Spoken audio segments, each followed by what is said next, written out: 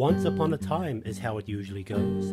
Where that came from, nobody knows. Misfortune is where this tale is from. Going to bed early, unlucky for some. 3 tiny shacks deep in the woods, not far apart but equally good. 3 nice girls lived very quaint, all very different but each one a saint. Heather Hay sat in the first, a girly girl who was surely cursed, for a dog of a man stood outside the door, evil inside down to the core. She sat down for tea in her only chair, when a bang on the door raised up her hair. It was too late for a guest she knew well, and let me tell you, outside waited hell. Why don't you open up in there? It's cold out here, and I think there's a bear. Heather was trusting, always ready to help. A little naive, she hopped up with a yelp. The door swung wide, and there stood a man with a tall black hat and a knife in hand. In he swooped, hat, cane, and blade, grabbing her throat, spilling the tea she'd made. He slashed and gashed, but she managed to slap, caused him to fumble, so she slipped out the back. She ran down the path to shack number 2, inside Sally Sticks, mending her shoe. You'd think he'd be angry the girl got away, but he grinned as she fled, it was just a delay. A setback perhaps, but this could still be fun. 2 tasty girls must be better than 1. In burst Heather, panting with fear. Trying to be silent, she knew he was near. He followed her there, sniffing his way, taking his time, for he knew where she lay. Sally was shocked as much as could be. Heather had spoke, told the tale of he. They bolted the door and hugged the walls, quivering all over, awaiting his call. He hammered the door, more violent than last.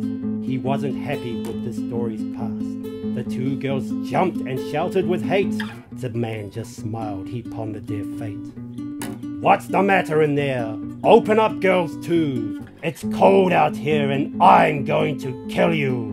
The door crashed open and in came his foot, wielding his knife to their bellies he put. Just as he thrust, Sally picked up the candle, burning his hand, the one holding the handle. Out the front door and onto the path, down to shack 3, you do the math. His cold, feral grin would have stopped your heart dead, as he watched while the young women ran off in dread, and thought to himself that it had to be true. 3 yummy girls must be better than 2. Nicky Brick was asleep, the kind we call fast. She had gone to bed early this time for the last. In flew the girls with quite the hurry, as fast as they could, both with a scurry. But Nicky lay still, floating in dream. They yelled and poked, then both screamed. While trying to wake Nicky, they'd forgotten the door. Pushed just 2, not an inch more. In crept the man, licking his lips. I'm going to eat you, the one you call Brick. The 2 screeched loudly, but it was no use. Their friend was asleep as if hung by a noose. The man sliced and diced, winding his knife, having a feast, enjoying the strife. They sat in shock as he devoured their friend, all the while thinking this was the end. He gobbled and swallowed every last bit, eating so quickly as if having a fit. He finished, nothing left, I'll have you believe. Then he wiped his mouth right on his sleeve.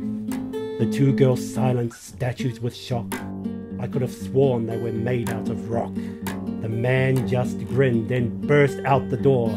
Not another sound did they hear anymore. They made a promise right there and then. Never go to bed early, ever again.